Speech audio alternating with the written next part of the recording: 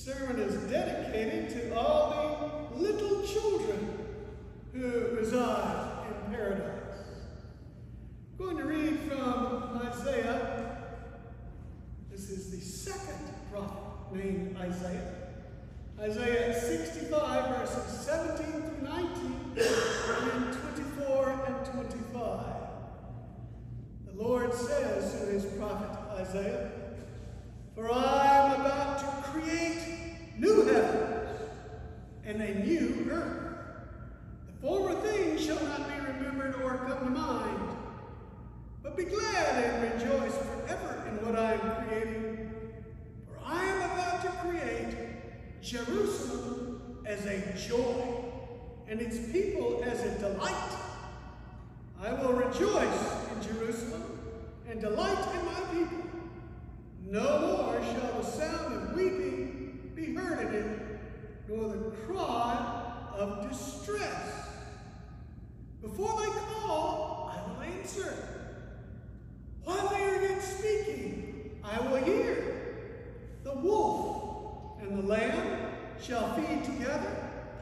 The lion shall eat straw like the ox. But the serpent, its food, shall be dust.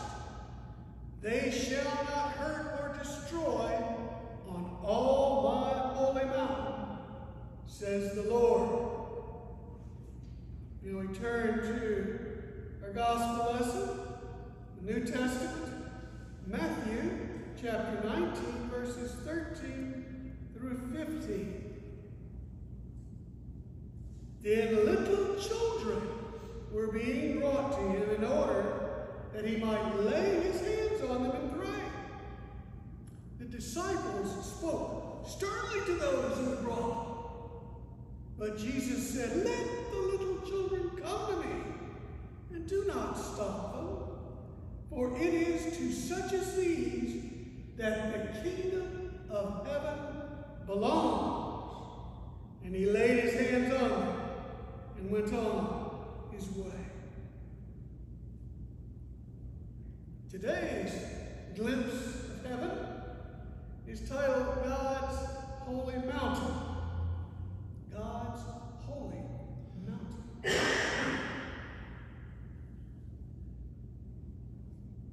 The little child looked up into the face of the stern old pastor and asked, "Are there dogs in heaven?"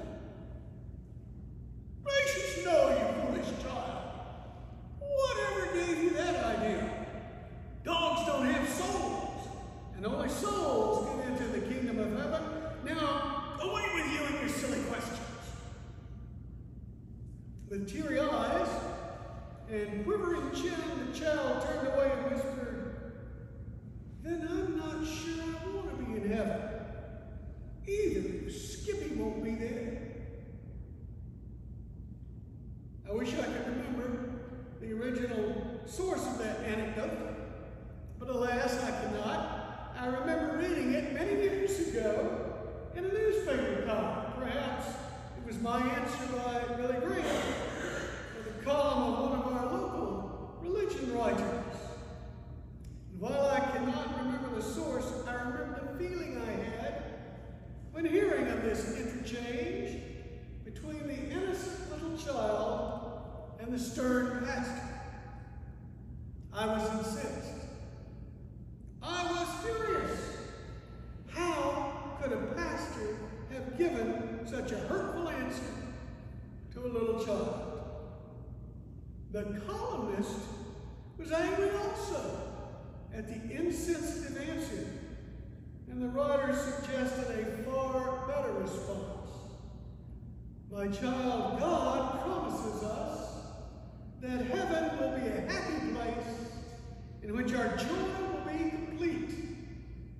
How can there be a heaven in which there are no dogs?"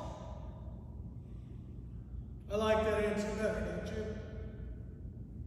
You know me well enough by now to know that I love dogs and cats and all manner of animals.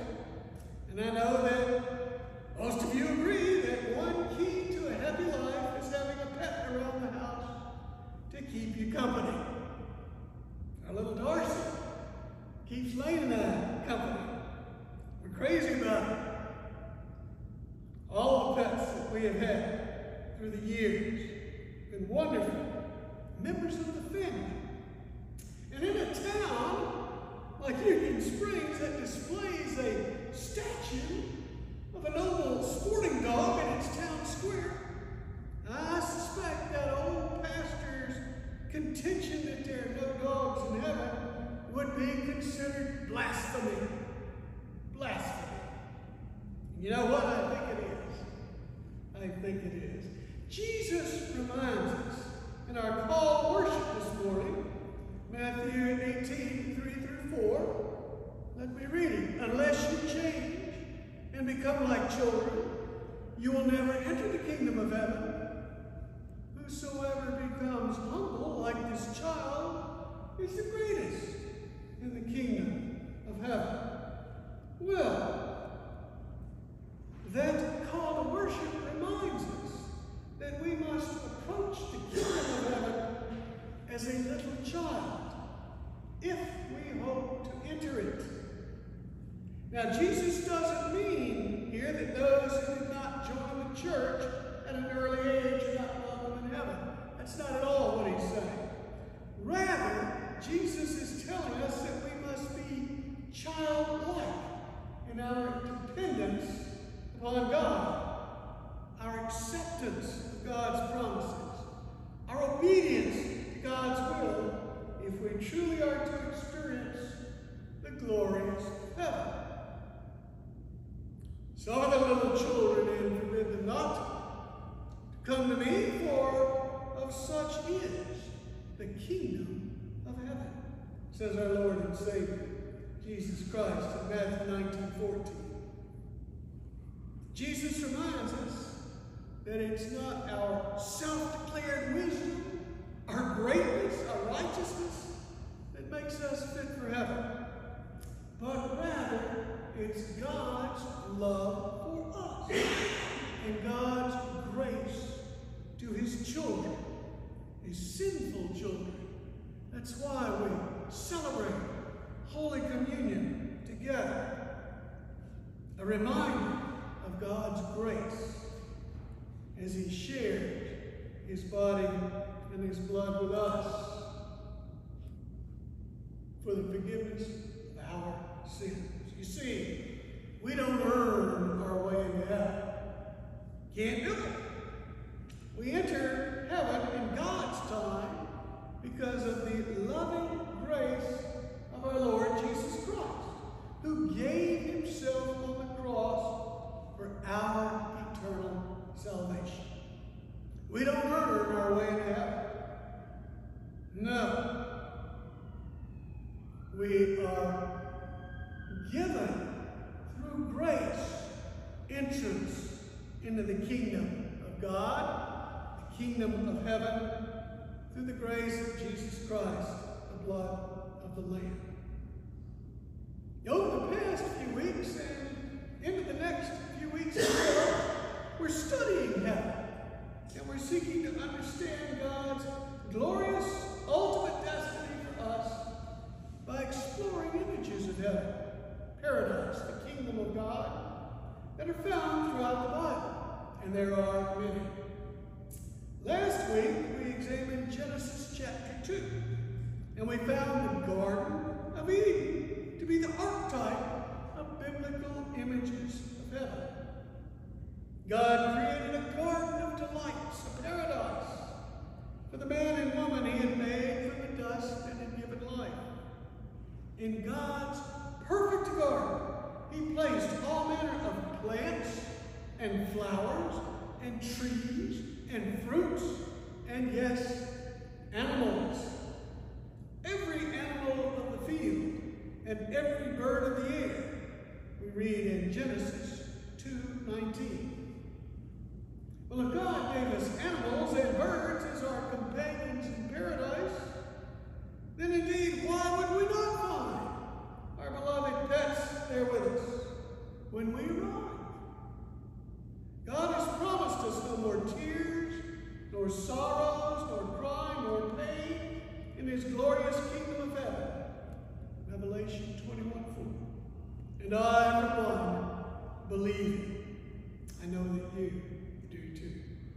So when I get to heaven, I'm going to rejoice like a little child in the presence of my mother and father and grandparents and family. And I'm going to embrace my loving Lord and Savior. I'm going to see him face to face. And I'm going to delight in the excited barking of my beloved dogs as they welcome me to a place of eternal bliss. I'll be seeing you there too. Won't that be fun? Now, am I dreaming? Am I indulging in wishful thinking? Does the Bible really say there will be animals in heaven? Well, a long time ago, in the 8th century before Christ, in the land of Judah, God revealed to a prophetic poet a stunning vision of paradise. The writings of that poet were gathered, and they were cherished, and they were written on a scroll. And 2 centuries later, first in exile in Babylon, and then happily returned to Jerusalem, one or more followers of the original poet added their own God-inspired images of the fulfillment of the poet's prophecies. The story was shaped to portray God's judgment of his sinful people, followed by his miraculous saving act of grace, and ultimately God's restoration of his people in the promised land, the new creation, the paradise of heaven. And thus came to be in the beautiful book of Isaiah. The theme of the book of Isaiah can be summarized in 2 of its most inspiring passages. Let me read them to you. First is from Isaiah 43, the first poet, the original poet Isaiah.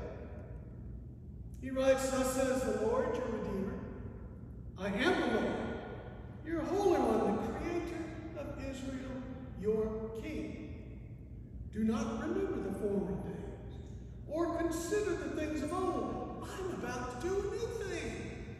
Now it springs forth. Do you not perceive it?" And the Latin poet wrote in Isaiah 66, the fulfillment of that prophecy, as he said, "For I, the Lord, am about to create new heavens and a new earth. The former things shall not be remembered or come to mind, but be glad and rejoice forever in what I am creating. For I am about to create Jerusalem as a joy and its people as a delight." Even now, as we see the Holy Land a battle zone, and Jerusalem a hotbed of conflict, God reminds us through the prophet Isaiah that the kingdom of heaven is coming, that God is creating it anew. The Christian apostles understood exactly what God was saying through the prophet Isaiah. Writes St. Paul in 2 Corinthians 5:15, "So if anyone is in Christ, there is a new creation. Everything old has passed away. See, everything has become new." And in 2 Peter 3:13 we read, "In accordance with his promise, we wait for new heavens and a new earth where righteousness is in home." And in Jesus Christ's revelation of St. John, chapter 21, we find the fulfillment of this promise. "And the one who is seated on the throne of heaven said, 'See, I am making all things new. It is done. I am the Alpha and the Omega, the beginning and the end.'"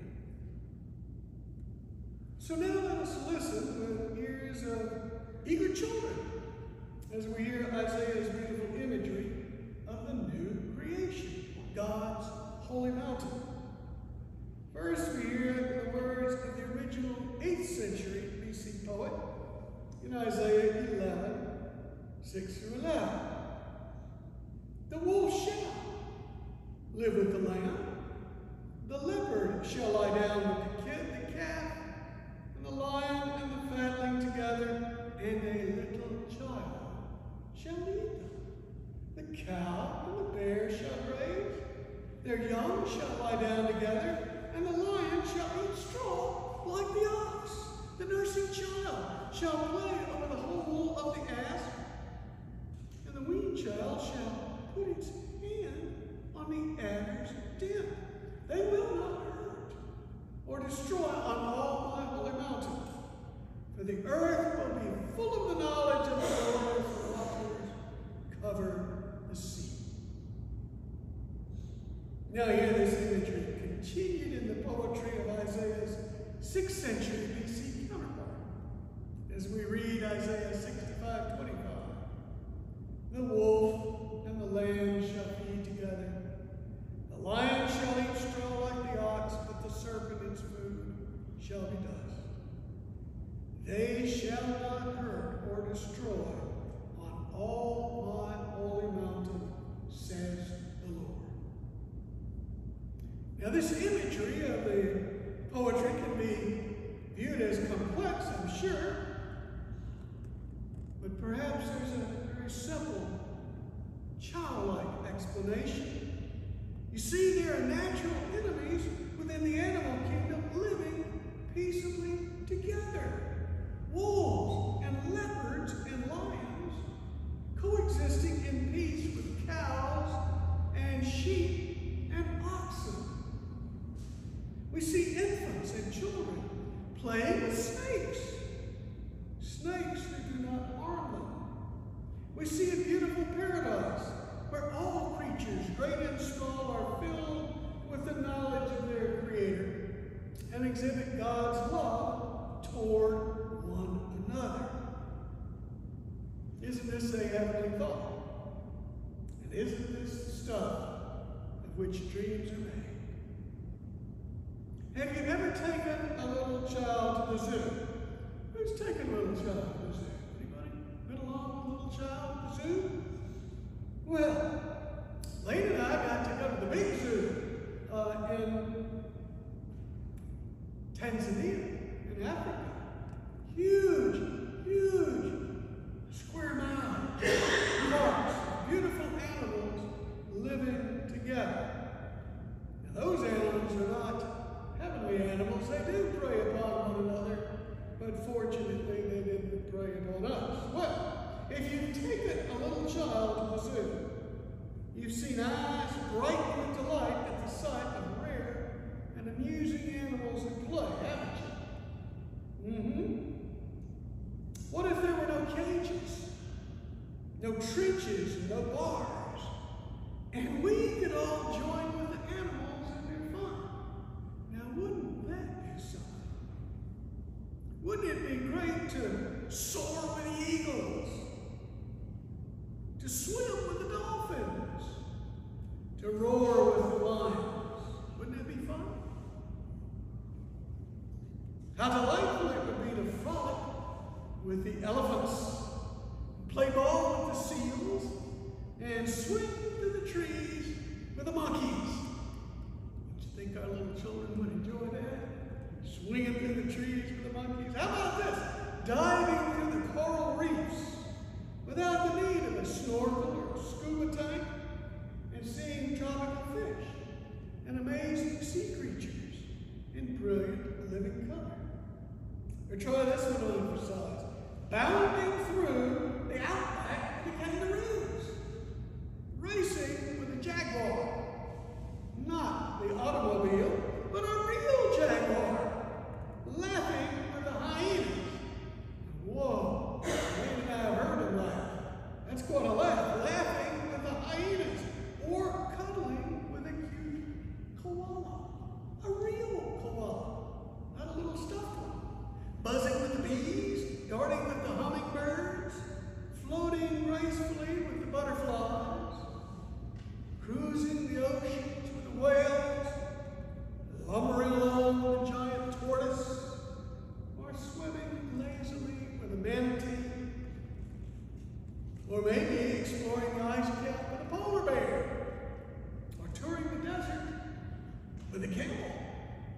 or leaping through the woods with the deer. Wouldn't that be fun? Or how about this? Wrestling with the tigers, or running with the wolves, or swimming with the sharks with never a thought of danger. What a lovely vision of God's holy mountain. Won't heaven be fun? Truly a paradise awaits. So we thank our dear Lord. We thank our Lord for the wonders He has prepared for us. Paradise, God's holy mountain. Let us pray. Oh, Heavenly Father, what a wonderful paradise You have created for us. It's filled with flowers and trees and birds and animals and all the people we love.